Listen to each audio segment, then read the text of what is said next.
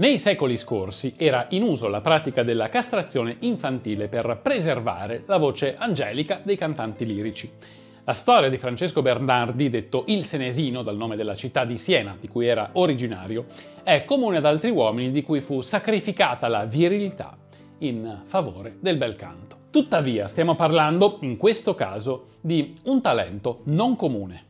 Il Bernardi avrà infatti una lunga carriera che lo porterà a lavorare nelle più grandi città europee come Dresda e Londra e ad essere stimato e richiesto da grandi compositori come Handel, accumulando negli anni una considerevole ricchezza. Fu uno dei più famosi castrati europei, vissuto in una stagione in cui, fortunatamente per i suoi colleghi successivi, la pratica stava cadendo in disuso. Vediamo la sua storia. Prima di cominciare vi ricordo che il tasto iscriviti è proprio qui sotto, che siete milioni a vedere i nostri video ogni mese, ma che gli iscritti sono soltanto 350.000. Sostenere il nostro progetto di divulgazione culturale è gratis, basta un clic sul tasto iscriviti.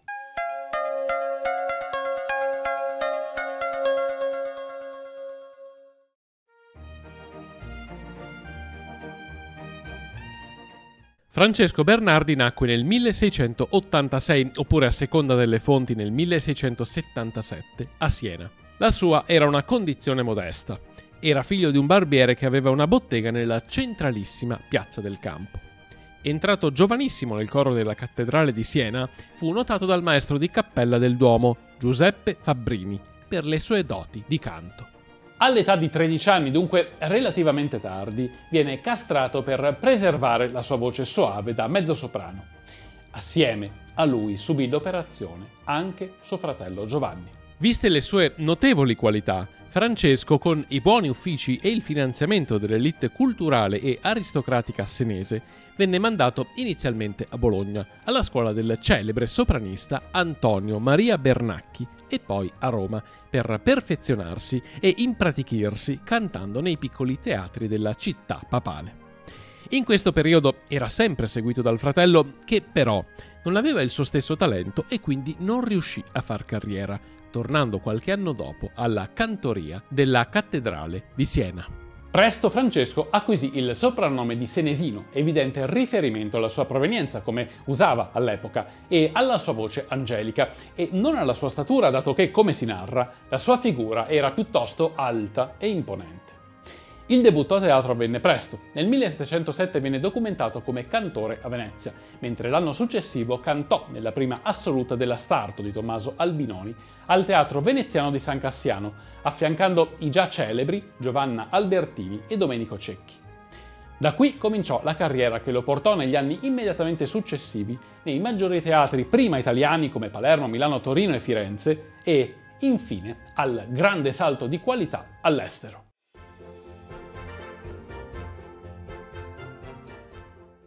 Nel 1717 il Senesino finalmente fece quel salto di qualità che aveva tanto cercato. Cantò a Dresda, allora sede della corte di Polonia, presso la corte di Augusto II. Il suo era un ruolo importante, primo sopranista nell'opera Giove in Argo di Antonio Lotti, un incarico prestigioso molto remunerato e soprattutto di fronte a un pubblico importante, fra cui il grande compositore Georg Friedrich Händel, che rimase impressionato dalla sua esibizione. Fu l'inizio del successo.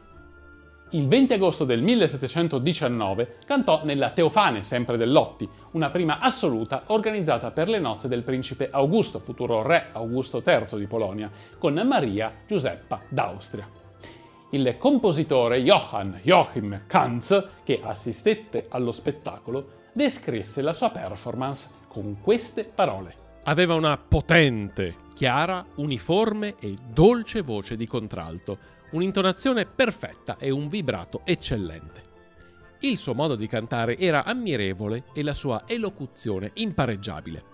Cantava gli allegro con grande fuoco e faceva rapidi gorgheggi di petto con una tecnica articolata e piacevole. Il suo contegno era adatto al palcoscenico e la sua azione naturale e nobile. A queste qualità egli univa una figura imponente e maestosa, ma il suo aspetto e portamento lo rendevano più adatto alla parte dell'eroe che a quella dell'innamorato. Altri contemporanei affermarono in modo meno magniloquente che non era particolarmente aggraziato nel muoversi nella scena e nel recitare, ma, vista la sua bellissima voce, erano peccati che si potevano tranquillamente perdonare. Il 1720 fu forse l'anno più importante della vita di Francesco Bernardi. Il maestro di cappella della corte di Dresda, Johann David Heineken, durante alcune prove preparatorie del melodramma Flavio Crispo, entrò in contrasto con il Senesino per alcune scelte musicali. Per tutta risposta, il Bernardi comunicò la decisione di andar via da Dresda, con grande disappunto del sovrano.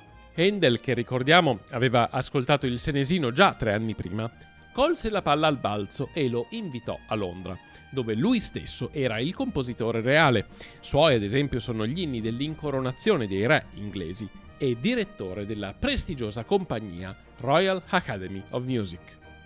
Ovviamente l'offerta era corredata dalla promessa di un considerevole compenso, fra le 2.000 e 3.000 guinee a serata una fortuna.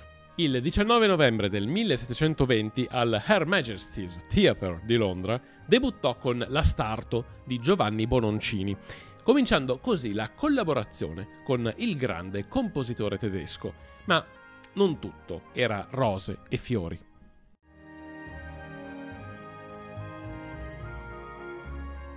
La vita del Senesino a Londra era molto agiata. Si dedicava a collezionare libri antichi, dipinti, strumenti scientifici e frequentava l'agiata aristocrazia inglese. Non dimenticava però le sue origini. Frequenti erano i suoi viaggi a Siena, in cui offriva banchetti ed esibizioni di canto, naturalmente apprezzatissime dai suoi concittadini. Nel mondo anglosassone il mezzosoprano senese ebbe un successo incredibile. Fra il 1721 e il 1733 cantò in ben 18 opere di Handel e dei suoi collaboratori, con trasferte anche a Parigi e Venezia. Il grande compositore richiedeva sempre il nostro connazionale, pur non essendogli simpatico, ebbero numerosi alterchi, era innamorato della sua voce, che doveva essere veramente soave. A Francesco Bernardi, invece, questo eccessivo attaccamento stava probabilmente stretto, sviluppando una vera antipatia per il tedesco, trovandosi a cercare altri sbocchi. Nel 1733 riuscì a scrollarsi dall'esclusiva di Handel, passando a una compagnia di musicisti rivale e concorrente, l'Opera della Nobiltà. In questa sede realizzò tra l'altro un sogno: cantare assieme al più grande cantante lirico castrato come lui dell'epoca, Carlo Maria Broschi, detto il Farinelli. È famoso un episodio con il grande soprano. Nel 1734 al teatro londinese Lincoln's Inn Fields andava in scena l'Artaserse, opera musicata dal fratello di Broschi, Riccardo. Il Senesino faceva la parte del tiranno crudele, mentre Farinelli era il prigioniero in catene. Quando Broschi cantò, il cantante senese si intenerì a tal punto per quella voce da scordarsi che stava recitando la parte del cattivo e a correre ad abbracciare il collega sulla scena, piangendo per la commozione. Ma quelle furono le ultime imprese della sua brillante carriera.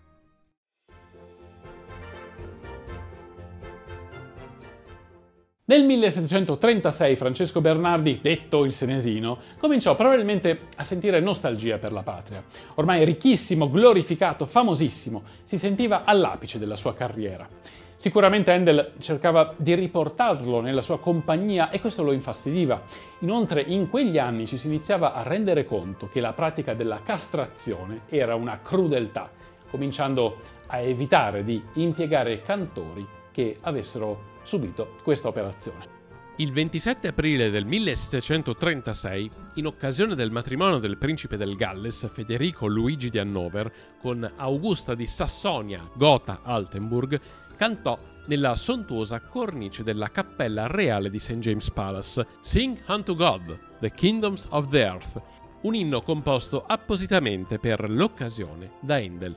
Dopo alcune rappresentazioni alla fine di quell'anno, il Senesino tornò in Italia, portandosi dietro tutte le sue innumerevoli ricchezze guadagnate in ben 16 anni di lavoro in Inghilterra.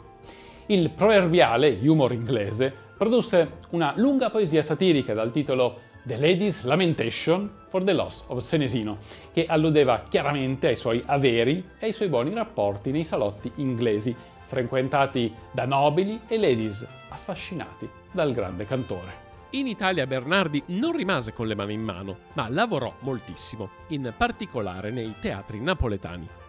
Il suo ultimo ruolo fu ne Il trionfo di Camilla di Nicola Porpora al Teatro San Carlo. Era il 1740. Stanco e appagato, il Senesino si ritirò dalle scene definitivamente. L'epoca dei castrati stava volgendo al termine, il suo stile di canto era ormai considerato desueto. Era giunto il momento di godersi la sua fortuna accumulata negli anni. Tornò a Siena, dove si era fatto costruire una magnifica villa in campagna circondata da terre di sue proprietà. Nel centro della città acquistò un palazzo che fece ristrutturare come se fosse una chiesa barocca. Il suo particolare gusto per i mobili inglesi lo seguì. Fu lui a portare e a far conoscere l'arredo in stile Chip and Dale, molto di moda in quel periodo. Era anche eccentrico. Viveva con una scimmia, un pappagallo e un servitore nero. Una vera rarità, per non dire una stranezza, per l'epoca. Gli ultimi anni li trascorse in solitudine. Era schivo e diffidente verso gli altri, sentimento che si traduceva in aperta ostilità quando si trattava di parenti. Quasi si sentisse deriso o trattato con sufficienza dalle persone che non avevano subito la castrazione, come lui. Con il nipote ed erede i rapporti erano addirittura pessimi. Come si lamenta il parente nelle sue lettere, scrisse: «Con ogni genere di persona in tutto il mondo ha contratto inimicizia. Non ne poteva sopportare la presenza».